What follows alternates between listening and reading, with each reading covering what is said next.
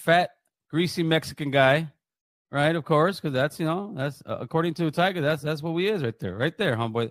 That's what he's doing. Now, imagine for 1 second a white guy doing this to an African American or doing this song as an African American. They would fucking be in the streets right now screaming, homeboy.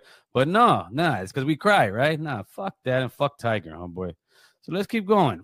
It gets better. Don't worry. It gets better. Let's let it play. There we go. That's what we're looking for. We're looking for the fat, slobby ass Mexican motherfucker eating his tortilla chips, because that's what these fucking dirtbags do, right? Now, fuck you, Tiger. Fuck you.